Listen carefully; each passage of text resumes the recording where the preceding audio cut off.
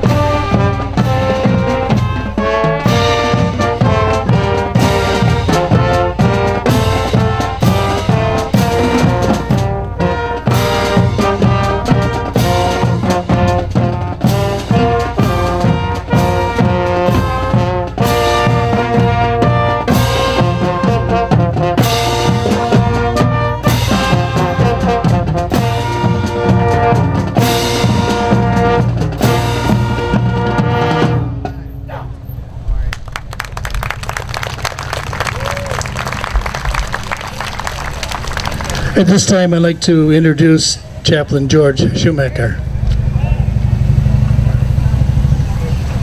Thank you, Dave. At this time, we're going to have opening prayer. With hats off, heads bowed. Father, thank you for this beautiful day, this glorious people that are here on this Memorial Day. We must remember this day that the Lord has made. He will never leave us or forsake us. His hands are the living and the dead. We give you thanks for those of our comrades who have laid down their lives in the service of our country. May they rest in peace, and may the light shine upon them. May we never fail to remember the awesome cost of freedom which we enjoy. We ask also that you will watch over the veterans of this land, inspiring them to serve you and the country in a new, creative way. Comfort the ill and the wounded comrades who are hospitalized in homes. Relieve their suffering and pain. Restore them to the blessings of health again. And we pray for our soldiers lying here in this cemetery, the sacred hollow ground, their final resting place. They give their lives that this nation may live. In Jesus' precious name, amen.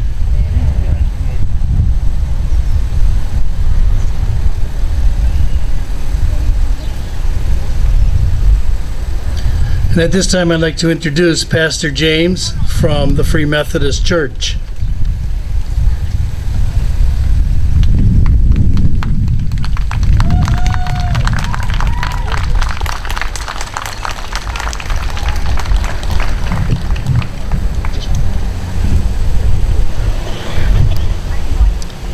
We're going to remove our, whoa, that's louder than I thought. We're going to remove our hats one more time. We just prayed for our veterans. And so we're going to take this opportunity. We're going to pray for our country. We're going to pray for Memphis, our leaders, and ourselves, okay? So let's pray one more time. Father God, we thank you for this beautiful day that we have before us. Thank you for the sunshine. Thank you that it's not pouring down on our heads right now. Lord, we thank you for the town of Memphis, our slogan, a pleasant place to live. And right now, Lord, we surely feel that. We look around, we see so many friends and families here, Lord, that want to celebrate the memory of those that have gone before us, those that we have stories to share that have made an impact on our lives. And Lord, we specifically make a moment to remember those stories, to remember our families, to remember friendship. And Lord, we look around the world, we see things that scare us. We hear rhetoric on both sides of politics and all sides, Lord, that some we could agree with, some, Lord, that we really just don't care to hear. Lord, may we live above reproach as people. Lord, may we live above the standards that we want our leaders to have, that we may hold true to our integrity. Lord, may we pass stories on in family and values. Lord, it's not anyone else's job but ours. It begins here, it begins at home. Would you bless our leaders? Those are school administrators that, Lord, hold so much weight, balancing so much pressure, so many expectations.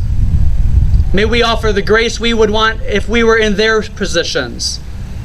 May we all hold true, Lord. It says that a community raises a family. We live in a community, Lord, so may we look to the children around us and help install values in them. May we share stories with them. May we learn from each other and hold each other up. And as times get better and times get worse, Lord, as the cycles go, may we not forget what you've done for us, which is why we pray. Thank you, Lord. May you bless the rest of this ceremony. Bless the rest of the groups that are coming to this microphone and the band for their musical song. May we get excited about why we're here. May we get excited about life because life is precious. We ask this in your name, Jesus Christ, our Lord. Amen. Thank you very much.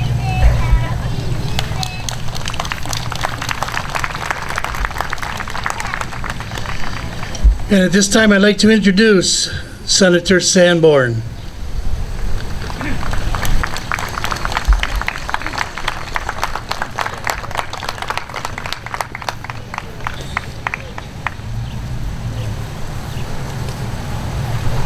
Thank you, Commander.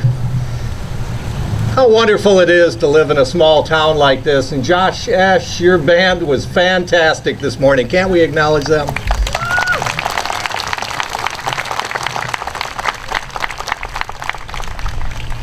I'm so fortunate to be joined by my wife. I'm glad we call this community part of our home. She's taught here for 23 years. Any of you kids in the band ever have Mrs. Sanborn?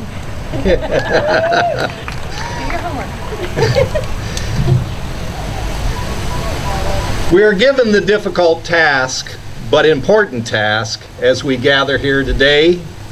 The task of memorializing those brave soldiers who, Abraham Lincoln famously said, gave their last full measure of devotion to this nation.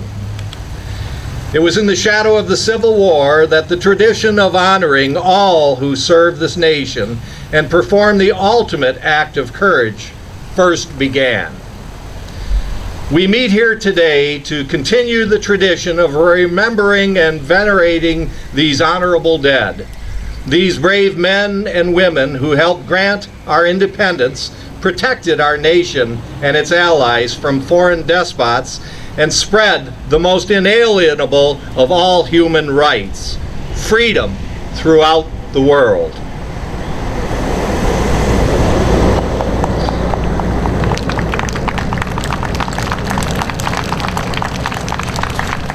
Although no simple gesture or spoken words can fully repay them for their service and sacrifice, I do think that this is a day we must honor our fallen heroes as the embodiment of the greatness of our nation.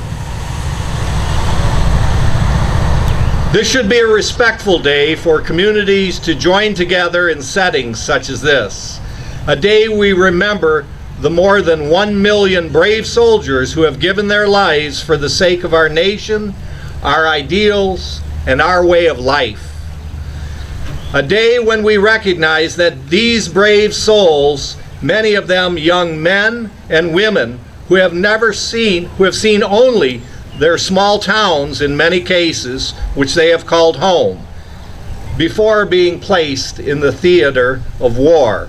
They made sacrifices that we can never fully comprehend and never fully appreciate. It is more than just the 1 million soldiers who have made this ultimate sacrifice for our nation. It is the millions of families that have lost a son, a daughter, a brother, and a sister. Tens of thousands of people who have lost their true loves, and thousands of children who have lost their parents. We must never pretend that these losses were easy, nor should we believe that they were in vain. It is their service and often their sacrifice that has made this nation not only the world's lone superpower, but also a beacon of hope and of freedom. It is an increasingly dark and dangerous world. We as Americans must never lose sight of the sacrifices that these men and women have made up until this very day. We must never forget the high price paid for our freedom and our way of life. Most of all, we must never forget the debt we owe to those that we gather to memorialize, and their families and their struggle. In the Civil War, that was 750,000 soldiers that perished in a nation of only 35 million people at that time. Since that time, the numbers have continued to mount. World War I saw 126,000 American war dead. World War II resulted in over 292,000 American battle deaths, plus 115,000 from other causes. The Korean War cost the lives of over 54,000 American soldiers. Vietnam saw the loss of 58,000 American soldiers, and the numbers continue to rise as we still have over 2,500 missing in action. Over 2,300 U.S. military deaths in the Afghan War. Almost 5,000 gone in the Iraq War. And in the Middle East today, we still have American losses that continue to mount. From these wars and other conflicts, please join me in a moment of silence to honor our American war dead.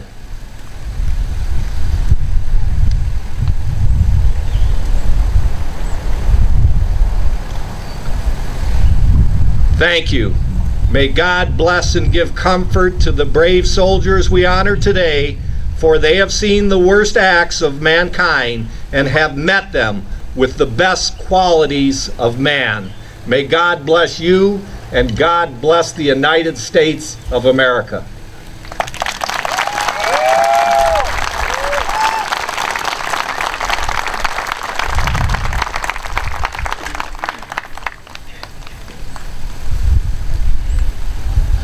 Thank you, Senator Sanborn. I'd like to introduce Commander Greg Punk.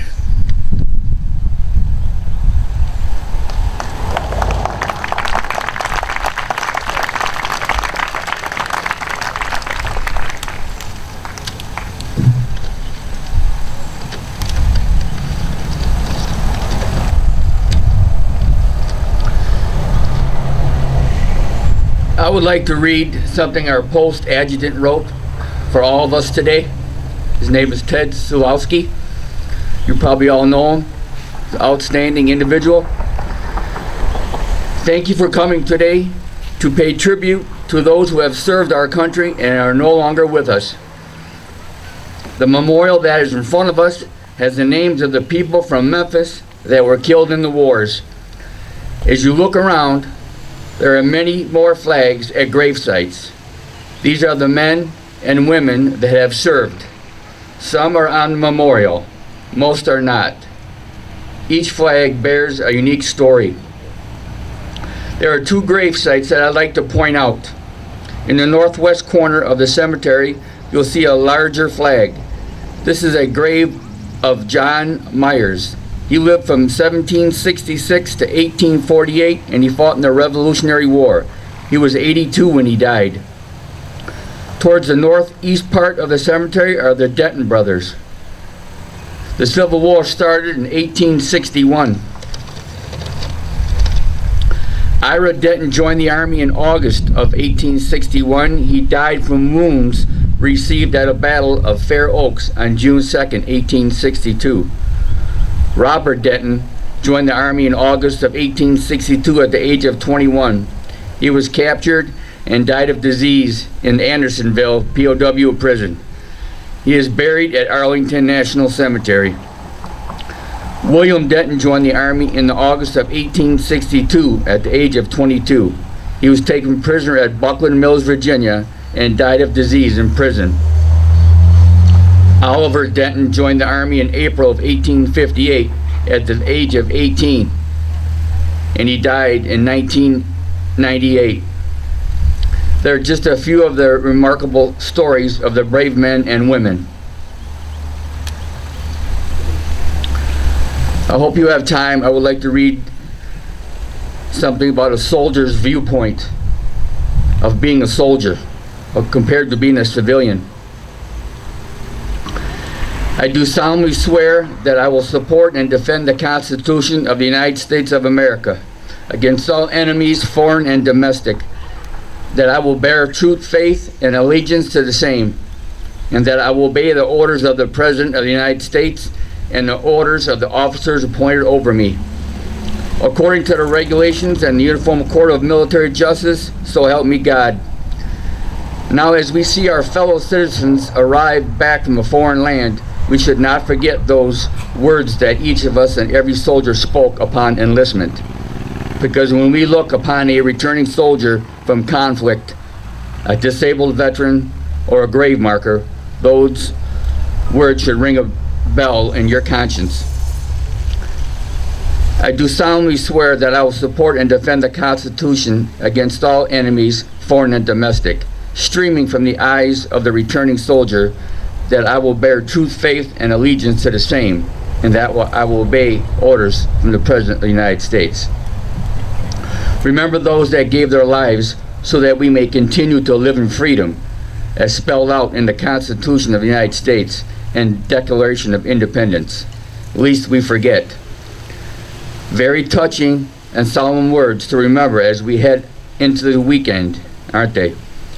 Every Memorial Day, this Bible verse also comes to mind. John 15:13. Greater love has no one that someone lay down his life for his friends.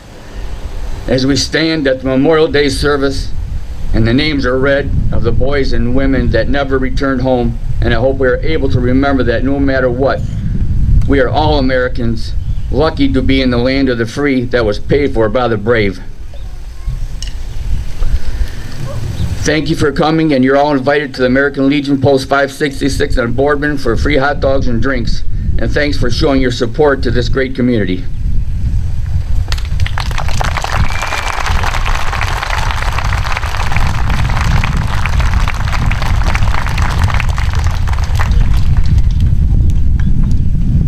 Thank you, Commander. Great. Now the Memphis High School Band will play a couple songs for us.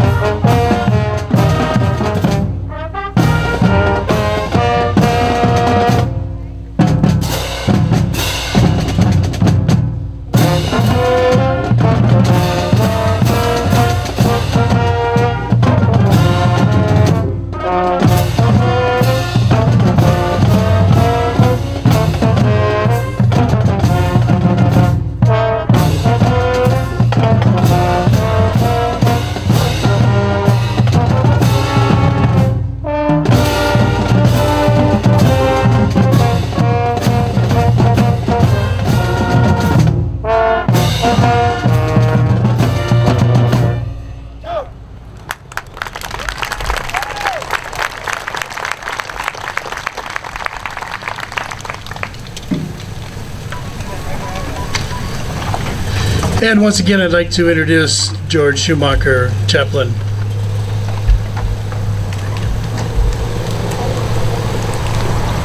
At this time, I'm going to have a poem. Most of you have probably heard it, but it's something for us to think about. It is a veteran. It is a veteran, not a preacher, who gave us freedom of religion. It is a veteran, not a reporter, who gave us freedom of press. It is a veteran and not a poet who gave us freedom of speech. It is a veteran, not a campus organizer, who gave us the freedom of assembly. It is a veteran and not a lawyer who gave us the right to a fair trial. It is a veteran and not a politician who has given us the right to vote. It is a veteran who salutes the flag, who serves under the flag, whose coffin is draped over the flag. This is the land of the free and home of the brave. At this time, we're going to have the laying of the wreath. The auxiliary will bring the wreath out, and she will place the wreath, and as she's placing it, there's a reading of why that wreath goes there. Carlene Gerlach.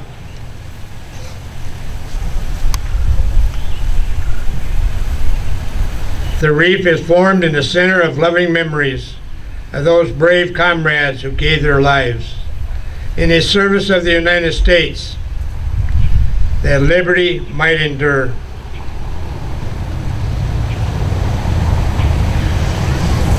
We was at a memorial this morning, but it was few, but they was there. And I said, we're going to have the firing of the gun. We don't want a lot of people jumping. That didn't work. But at this time, we're going to have a Valley of 21 shot salute. And I don't want to see too many jumping.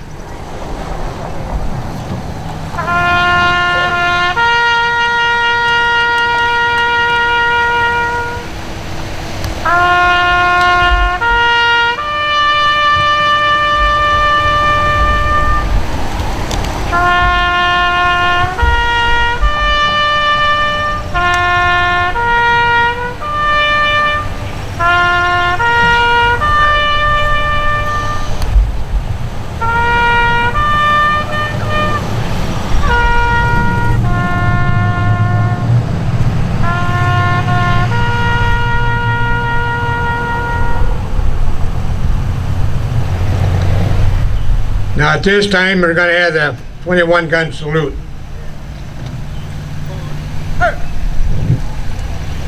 Ready? Aim. Fire. Aim. Aim. Fire. Order. Resist. Fire.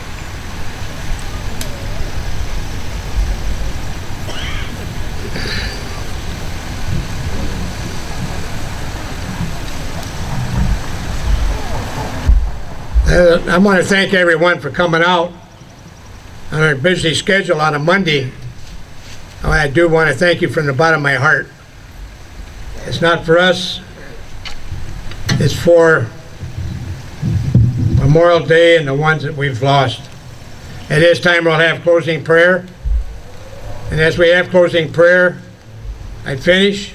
I hope that I see everyone up and having refreshments at the American Legion Hall.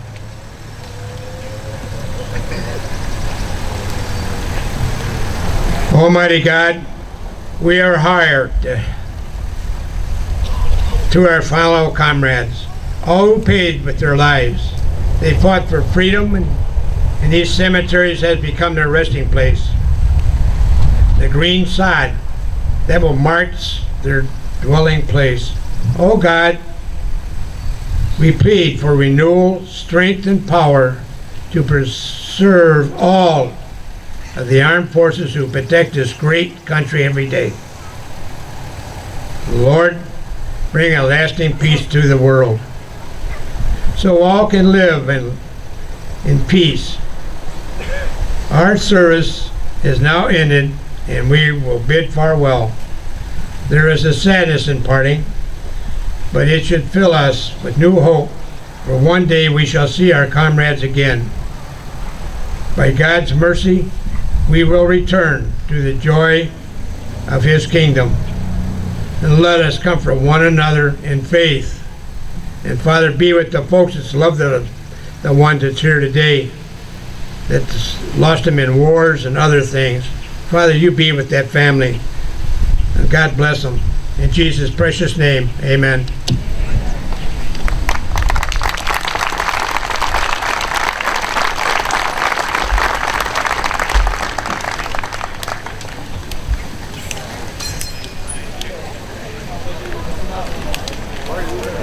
Everyone's dismissed.